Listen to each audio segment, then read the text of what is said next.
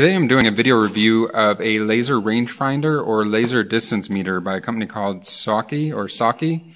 I think it's pronounced Suaoki. Pretty cool little device here. It actually connects via Bluetooth to your phone, or it can be used standalone. And I was kind of worried that it would not be very cool or very accurate when I got it. But I have put it to the test, and I must say I am pretty impressed with it.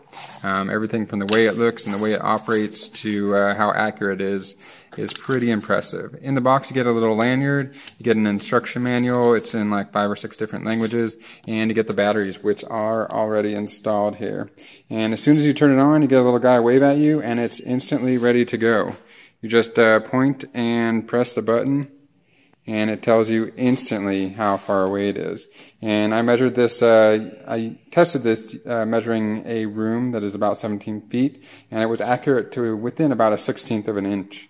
So pretty impressive there.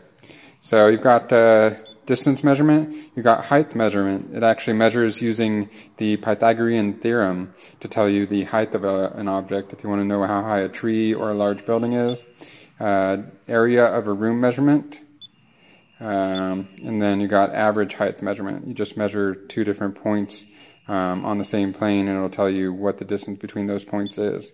Pretty simple, very easy to use. You just point and click. Very simple. It's got a 1/4 inch stud on the back, so you can mount it to a tripod or a transit. And very simple. You can turn on Bluetooth, change it from feet to meters, and you can set the reference point to be the front of the device, the back of the device, or the middle of the device.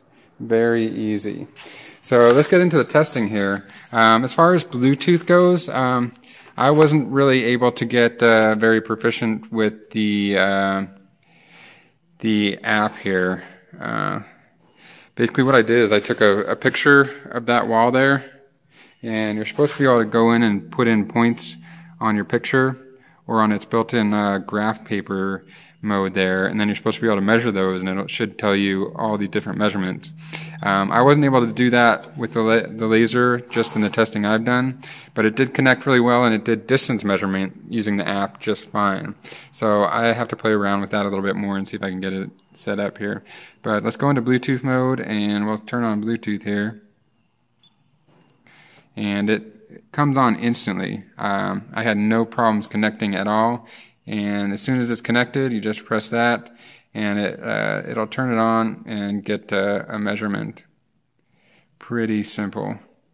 And that part works really well in terms of getting it to correlate those measurements to something on the picture. I need to play around with that some more. So let's go ahead and get into the other tests. I'll show you how well it works and how accurate it is. Alright, we're going to do an area measurement first here. All I'm going to do is set it with its back end at the bottom of this wall here. And I do have it set to the reference point being the back of the device. You can set it to the back, middle, or the front. I'm going to set it to the back, and then I'm going to point it at that wall down there. And you just point it at the bottom of that wall, and then I'm going to press the button. And we got 17.772 feet. And then I'll come over here and I'll do the same thing pointing at the other wall. Bottom of that wall.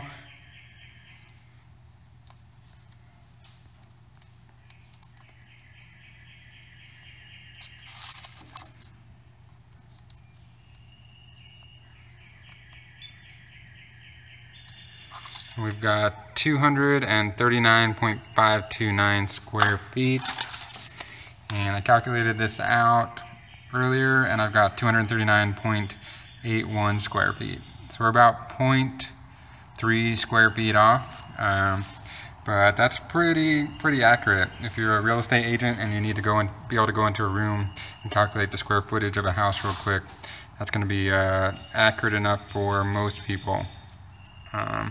Let's go ahead and do a straight line measurement test here now. For distance measurements, I've got it pointed at that wall over there alongside my trusty tape measure here. And we're getting 213 inches and 3/8 there. And actually a little bit little bit less than that because it is coming up about 1.5 inches here. But on the tape measure, I got 17.789, and that actually calculates out to 17 feet and 9.42 inches. So it's within 1/8 of an inch. I think if this were on the ground, it would probably be within 1/16 of an inch. So that's pretty good for distance measurements. Anything within 1/8 of an inch is going to do the job just fine. We're going to do the height measurement using the Pythagorean theorem. And basically I've got some marks here. I've got a mark at 3, 4, 5, 6, and 7 feet.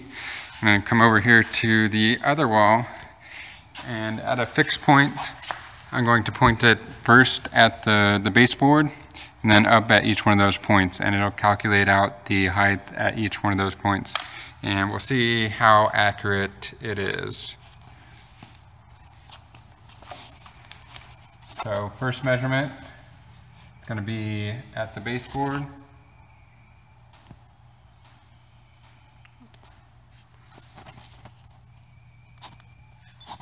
Then I'm going to come up to the first line.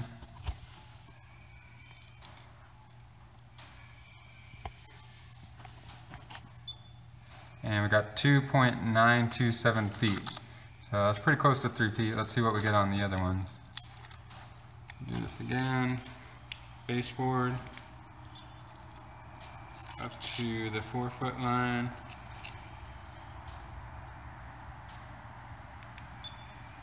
We've got 3.917 feet. That's still pretty close. Do this again. Got the baseboard.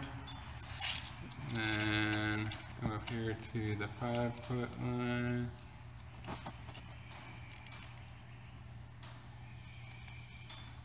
Got 4.961 feet.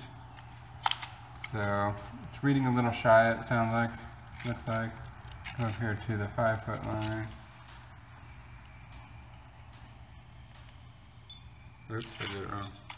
Baseboard.